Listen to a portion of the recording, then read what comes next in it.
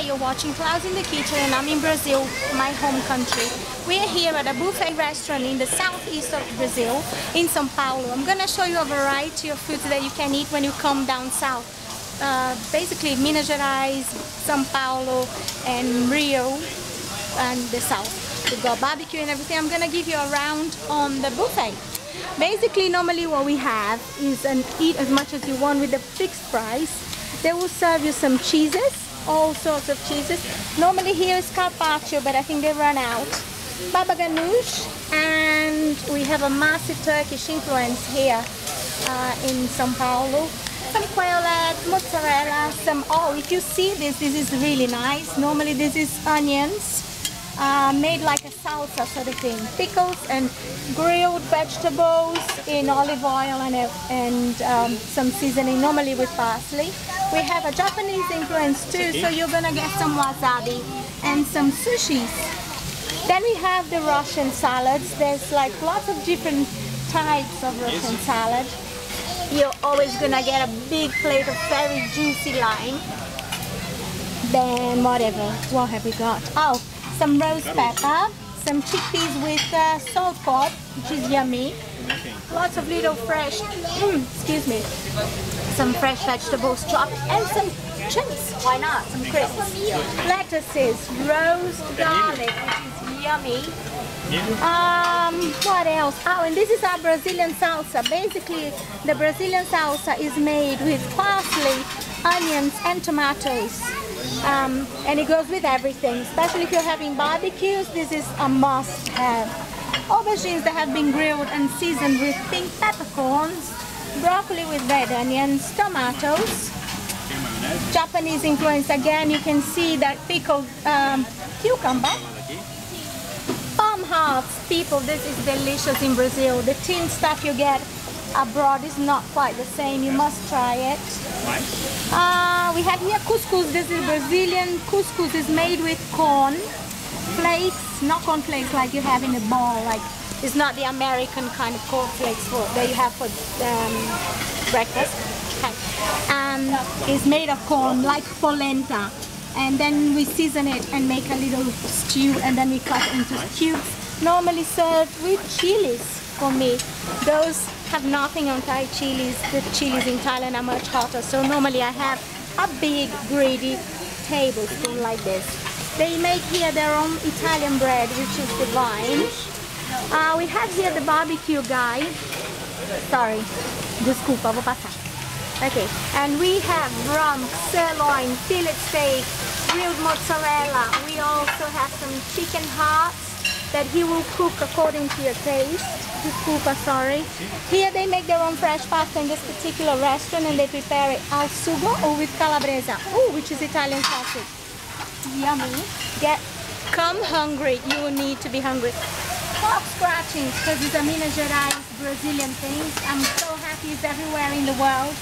Tô aqui de novo, tudo bem? Tudo bom? Ó, o que você tem hoje? Nós temos picanha, alcatra, maminha. Oh, there's all sorts of cuts. Baby beef. Ooh. Filé mignon. Oh, we have steak today as well. Yummy, já volto. Okay, and then we have this thing here, feijão tropeiro. Pode passar, moço. Vai pegar, né? I'm cutting the queue. Okay, here we have some pinto beans that have been mixed with a Brazilian flour called mandioca, farinha, sorry. Then here they have the beans, also the stewed beans that we have in Brazil everywhere. Then we have some fabulous chicken stew made a countryside way that is delicious. Also we have here oxtail, and this is how we prepare it in Brazil, and at the end, to cut through most of the fat, they put some watercress on top. It makes for a delicious meal.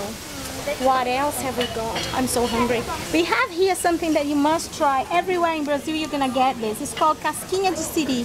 Basically it's crab meat with coconut milk, seasonings, and it's delicious. It's gratin with Parmesan cheese on top.